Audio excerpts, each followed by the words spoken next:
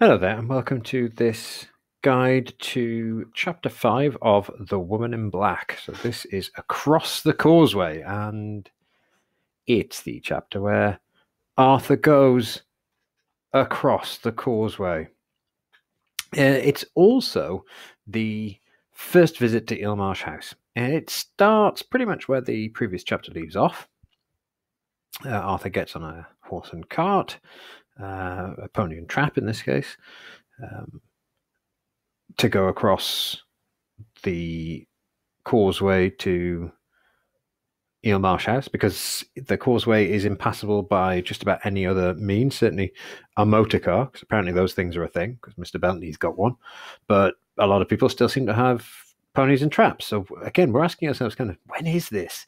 And it gives us that sense of it's other, it's some time ago, but when exactly, we never can be entirely sure. There's even a telephone being used at some point.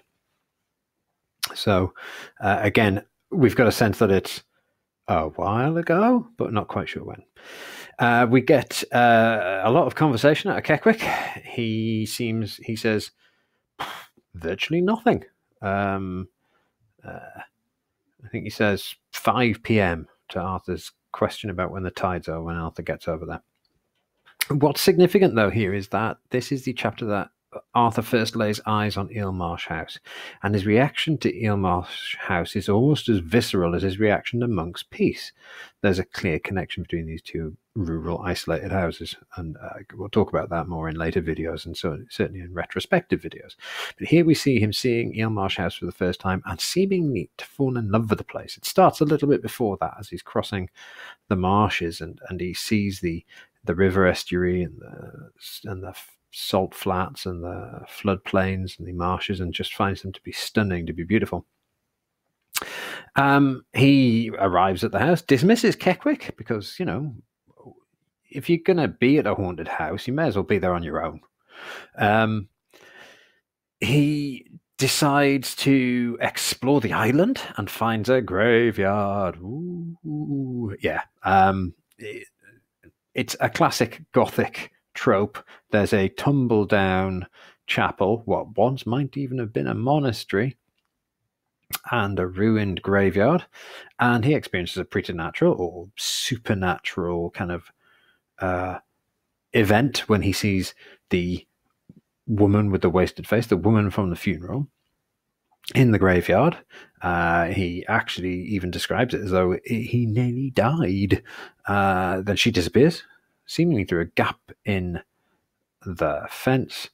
But then it turns out that she's disappeared, because Arthur follows her, as you do, and finds out there was nowhere for her to go. So there we go.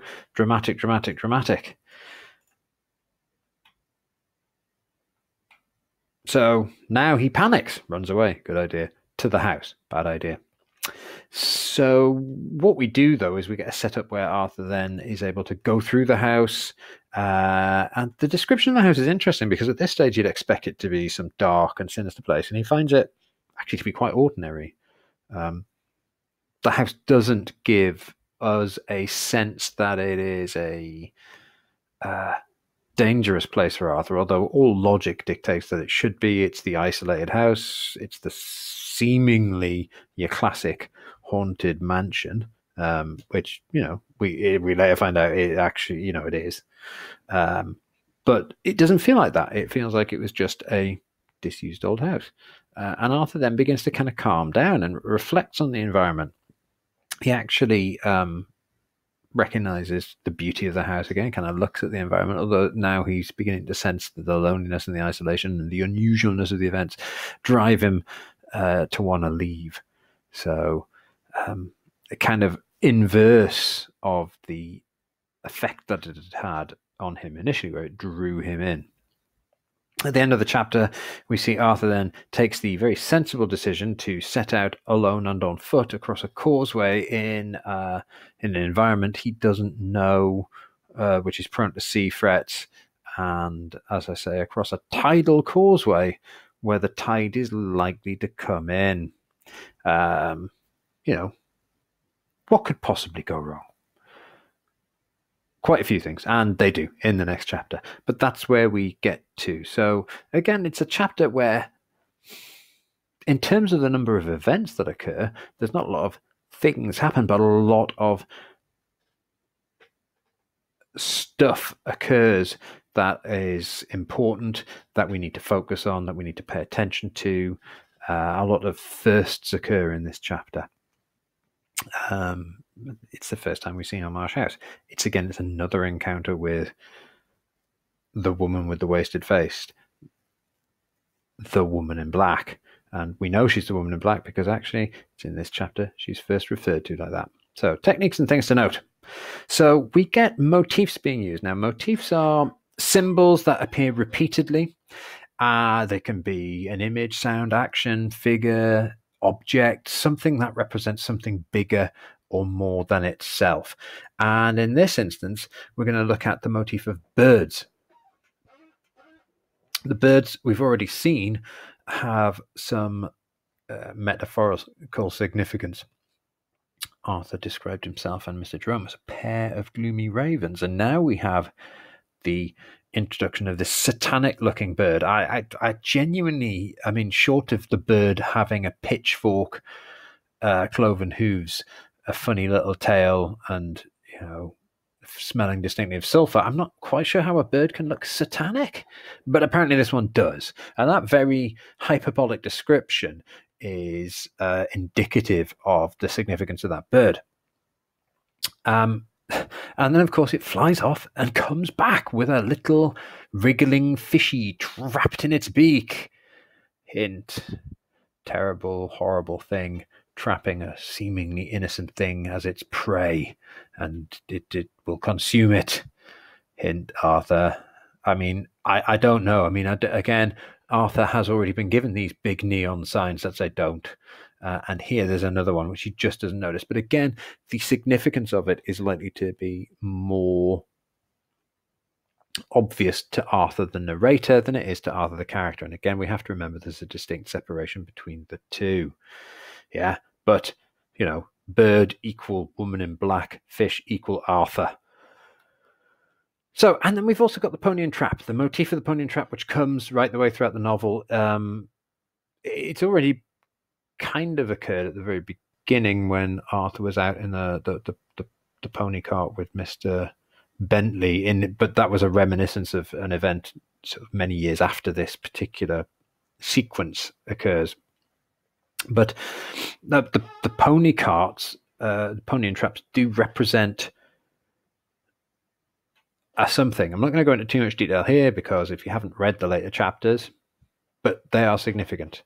They have a great deal of meaning. They represent a change. They do represent things altering. And that's all I'll say on that for the moment. So do pay attention to it, though. This is the pony and trap is here. It takes Arthur from one place to another, and it literally transports him from one kind of reality to a different kind of reality.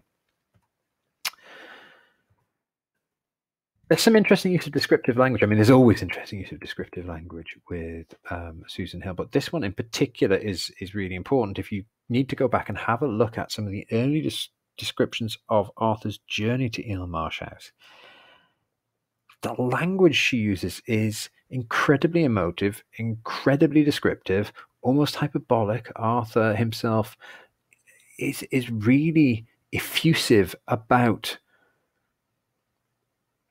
just how beautiful the landscape is. It's described as shining and silver, and it feels beautiful to us as readers. And the rhythm of the language and the pace of it feels almost hypnotic. Arthur is kind of almost mesmerized. Well, I mean, not kind of. He actually at various stages drops into a kind of a different level of consciousness. And this instance here, he's drawn into it by the environment. It seems to affect him in a very profound way. Personification. It's one of a handful of techniques that is scattered throughout this novel, and this one is used to personify the house. It's a subtle use of personification. Eel Marsh House is described using two adjectives which are quite intriguing: gaunt and handsome, both not they're not exclusively used to describe people, but they are more commonly used to describe people. So these are not words you would normally use on buildings. You almost never would describe a building as gaunt. I don't think I've ever, outside of this description here, ever heard of a building being described as a gaunt-looking building. That's something you would talk about for a person, describe their face being drawn and thin, being gaunt. Gaunt implies that weight has been lost, and that seems unlikely with a building, unless what they mean is that some of it's fallen off, in which case gaunt wouldn't be the adjective you'd reach for. So it's an unusual description. A house is kind of given this sinister personality of its own. In the same description, we see Ilmarsh House described as almost rising out of the sea, as if it's active and it's acting, almost like a kind of Godzilla-like monster, coming out of the sea, waiting to greet Arthur. And the lexical choices that go with this, in particular this description, are really important. Ilmarsh House is described in parallel to other buildings, all buildings that stand alone in coastal locations. But each one of these buildings is designed to have a specific purpose, and those specific purposes are not great ones, because the beacons and the lighthouses are warning, stay away from here, and the Martello Tower is a defensive fortification, again, giving a real sense of get away, don't come here, you are not welcome. All of these buildings are really stay away from this location. So let's have a look at a few key quotations. So here's this quotation to illustrate the point I was making about very long section where Arthur is being driven in the pony cart across the countryside around Ilmarsh House. This is a really powerfully emotive piece of writing. His heart literally begins to race. I would have traveled 1,000 miles to see this. I never would have imagined such a place. This place is having a huge effect, and it really is referencing that Gothic idea of the sublime. The idea that powerful, strong emotions, not just specifically positive ones, but overwhelming ones, can hit a person and take over their experience. This was a real focus of, in some instances, romantic literature, but in Gothic literature, the idea of the sublime is often linked with a powerful negative experience, but also it can be a very powerfully positive experience. Here, of course, we know it's going to be both, more negative ultimately, but it starts to feel here like a really powerful positive emotion, an overwhelming, almost supernatural flow of powerful emotions through the body, which is exactly what Arthur is experiencing.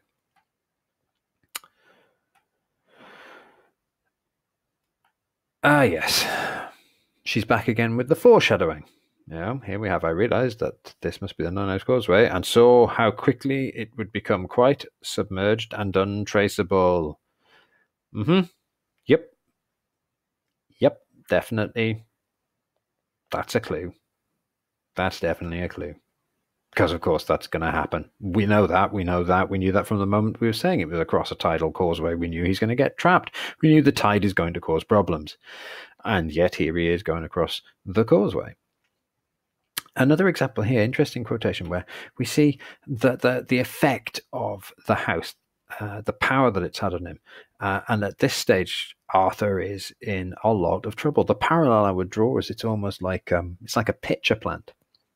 Those flowers with they're shaped like pictures, like a kind of a jug, and they have at the bottom of them, they have a sweet, sugary liquid, but it's also a powerful neurotoxin, and the creatures that are attracted to that, flies, etc., fall into there and then drift to the bottom and are slowly digested.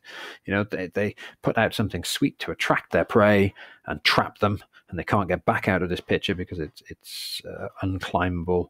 The edges of it are too slick for the insects to get out of, and they're overcome by the poisonous fumes, and they drift down to the bottom of this poisonous digestive goop and are eaten.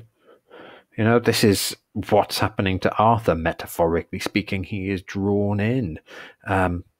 He starts fantasizing about living at Ilmarsh House. here we go. I began to speculate about living here. I mean, that is weird. He is, I mean, from the point of view, the fact that he's here because an old woman has just died and he's dealing with the will, and now he's going like, oh, this would be a good place to live. Too soon? Definitely. Too weird and isolated? Without a doubt. The fact that the locals don't even talk about this place, I mean, come on. Also, it's a real key hint that he talks about Stella. And we all know Stella is not at the end of this story. She doesn't feature in the Arthur, the narrator's life. Certainly not at his time at Monk's Peace. So, again, there's more stuff to focus on there. Yeah, coming back to this, the ugly satanic looking thing, like some species of sea vulture, if such a thing existed, they don't. And certainly not in the UK that I'm aware of.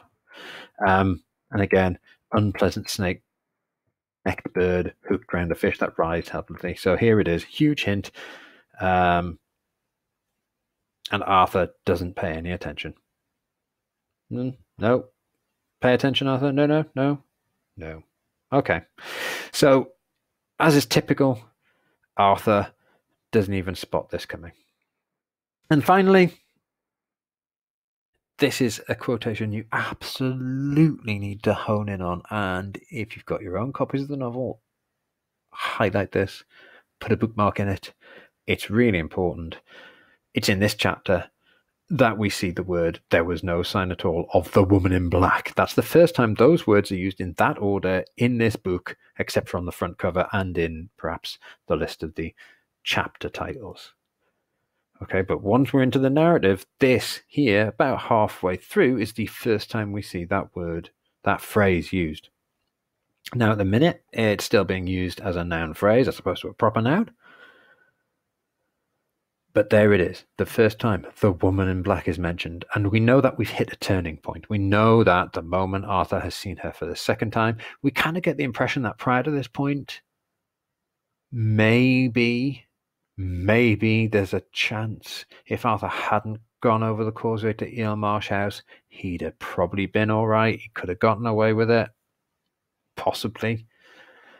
But now he's been there, now he's experienced this, and the stuff that happens in the next chapter, well, from here on in, we know that it doesn't end well. I mean, we already know it doesn't end well because of the way the story is narrated. The frame narrative indicates that there was a series of terrible events. But at this stage, and this is the skill of Susan Hill, just as Shakespeare does with Romeo and Juliet, we know from the outset what occurs to Romeo and Juliet, yet we still go with them on the journey, hoping that they'll make the right decision, which is illogical because their decision is set in stone. Same thing is true here. Here we are thinking, oh God, Arthur, don't, oh no. And then the moment that phrase is out, we're being clued into the fact that a turning point has been hit. The woman in black is now a thing, and Arthur is in a lot of trouble. Okay, so there you go. Chapter 5, really pivotal, lots to focus on. Thank you very much.